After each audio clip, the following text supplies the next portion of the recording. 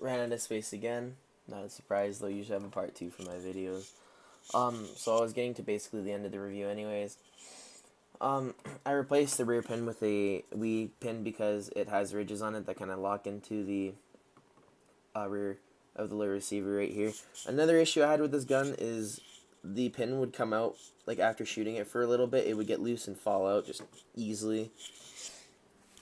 But other than that though, to be brutally honest, this gun isn't the best, but it's an okay starter gun because now that the azimuth hammers are out, you can use those in these, and they work pretty good. They kind of take some time to break in though, like it'll light cycle a little bit because it'll grind against the valve knocker a bit, but after it works itself in, it fires completely like it's stock. It's good. From what I've noticed after building my old Marui 18C, the best thing to do is to keep your gun as stock as possible, unless you have to replace something. And even at that point, if you can, replace it with stock parts because they always work the best instead of upgrades. I've had a lot of issues in the past with Garter, not UAC. I just had a lot of issues with Garter and AIP. They didn't work right. They caused a lot of issues, and it was hard to kind of narrow down the issues because you wouldn't really know what it was until you really, looked into it. Because with the hammer, when it comes forward right here, it's pretty smooth. It's not the smoothest thing. It's not as smooth as my TM, but it's quite smooth. Like, it's not a lot of resistance. When you feel it come forward, it's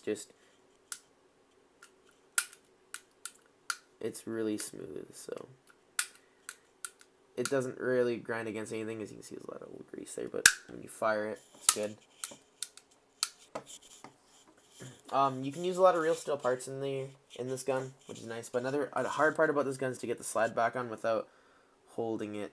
So if you don't hold it like this, so what I usually do, here's a little tip if you ever get Stark Arms or if somehow stumble upon a Skeleton Sidearms 18C, is if you're holding it like this, try to keep pressure on the spring guide as you're pulling it on. Make sure you pull down the this or you'll break the hop-up unit, and pull the slide back, and there you go. Make sure this is all the way up before letting the slide release. Sometimes these get a little jammed and then the slide just comes straight off. But yeah, would I recommend buying this gun if you're really tight on if you're really on a tight budget? I guess another misconception that I've heard is that Tokyo Marui mags don't work in this gun. They do. It really depends on the gun though. I've gotten models of these where they don't fit. It really depends on I would assume the make and the fitment of the magazine release. Sometimes they fit, sometimes they don't. I've had they still fire most of the time, but they don't fit, like they don't click into the mag release. This model, personally, this one works fine with Marui mags. I've used it. They work better with Marui mags, to be honest, than they do with any other mags. This one still fires fine though. The WeTech mags, I can assure you work, at least in my model. I would upgrade the gaskets though. I personally used a Marui gasket, and now it fires a lot better, but yeah, it locks into place, as you can see. The WeTech ones are a little off on their own as well. Locks back and all that. I would do a little bit of a firing demonstration, but I'm really low on gas, so I need to heat the gas in there. But yeah, all in all, this gun's alright.